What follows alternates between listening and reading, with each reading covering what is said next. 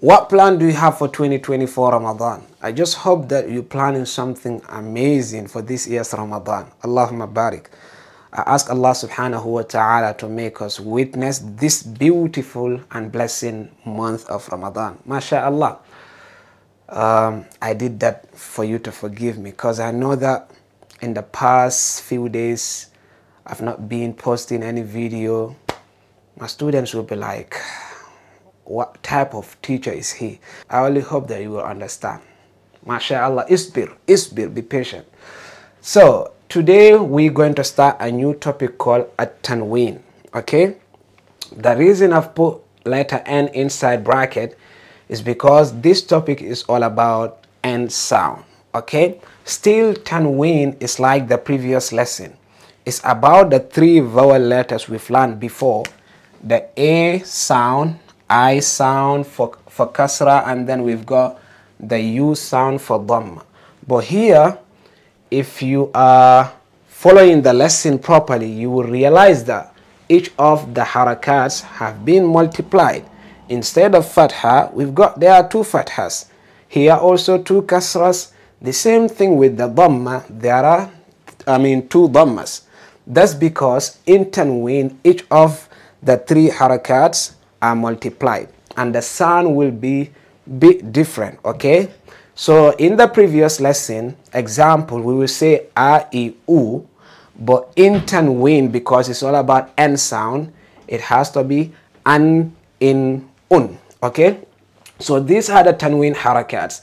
Fathatan, not fatha anymore. We are done with fatha. Fatha is only when there is a single line.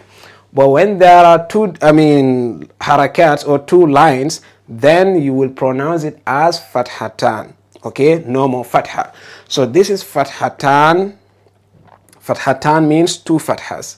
Okay, and then kasratan, it means two kasras. And then we've got the last one, which is dhammatan, two dhammas. So now each of these three vowel letters, we must attach N sound to them. Okay, the alif, the A goes with N sound, the I here, N sound at the end, and then the U also N sound at the end. What do I mean by that? It's because the tanween comes only on the last letter. Okay, that's the only time you can use the tanween. You can never find the tanween. Example, when we have a word, a tanween can never be at the beginning of a word or in the middle. The tanween comes at the end all the time. Okay, but maybe if you wrote a single letter, there is no choice. Remember, it's just one single letter. Then you can put there tanween. But if it's a word, you can only find tanween at the end of the word. Example, let's say kitabun.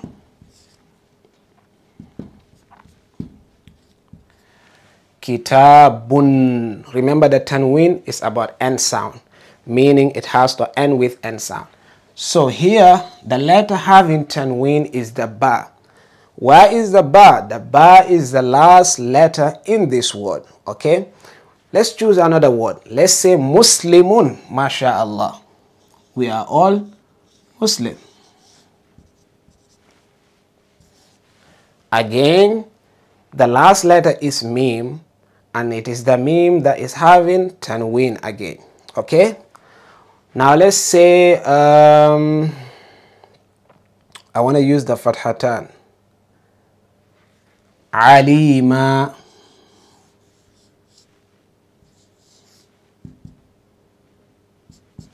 Okay, alima, the last letter having, or the last letter here is the mim, and the mim is the letter having tanween. Someone might be confused.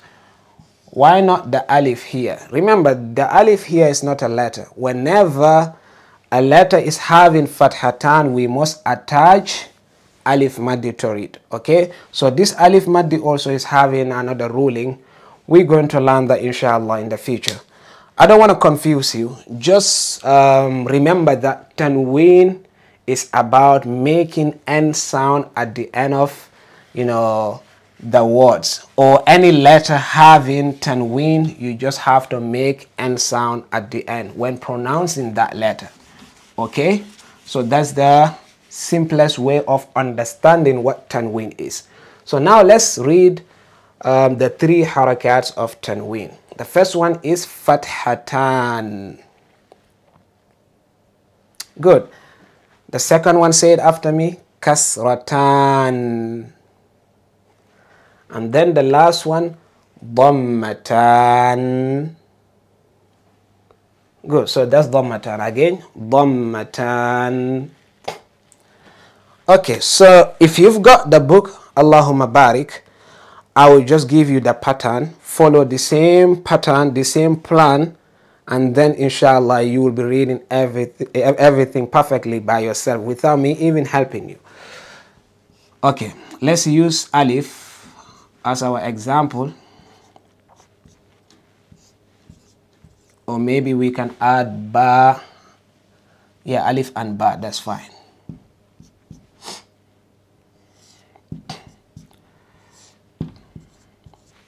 So remember, I've said that whenever a letter is having fathatan, we must attach alif maddi to this letter, okay? So this alif has another ruling. Inshallah, we will get to that. So for now, just say alif fathatan an. So meaning alif fathatan, the pronunciation will be an. The second one, alif kasratan in. Can you hear the N sound? Remember, tanween is about that. And the last one, alif dhammatan un. An in un. Before it was a, e, u. Now an in un. Let's move on to letter ba. Ba fathatan ban. Ba kasratan bin. And then we've got ba dhammatan bun. Ban, bin, bun. Same thing with ta, tha, jim up to hamza. Okay, so follow the same pattern and make sure you make n sound at the end. Tan, tin, tun, than, thin, thun, jan, jin, jun up to an, in, un, which is the hamza. So inshallah today we're gonna end the lesson here.